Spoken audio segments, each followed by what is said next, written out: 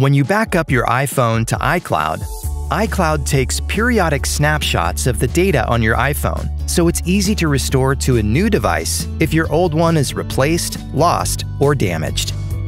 By default, iCloud Backup is enabled when you first set up your iPhone and sign in to iCloud. Your iPhone is automatically backed up when it's locked and connected to power and a Wi-Fi network.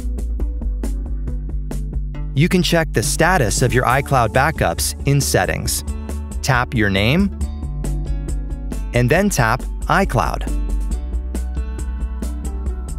The dot next to iCloud Backup displays the status of the last backup of this device. If it's green, it means your iPhone has been successfully backed up. But if there is a gray or red dot, it might mean that your backup is turned off, your device is offline, or the last backup failed. This might occur if you don't have enough iCloud storage for your backup.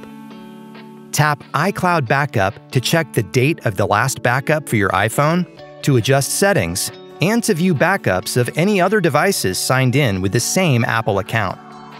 Tap your iPhone to find out details about the size of your backup and which apps are included. Tap the back arrow in the upper left corner to return to the previous screen.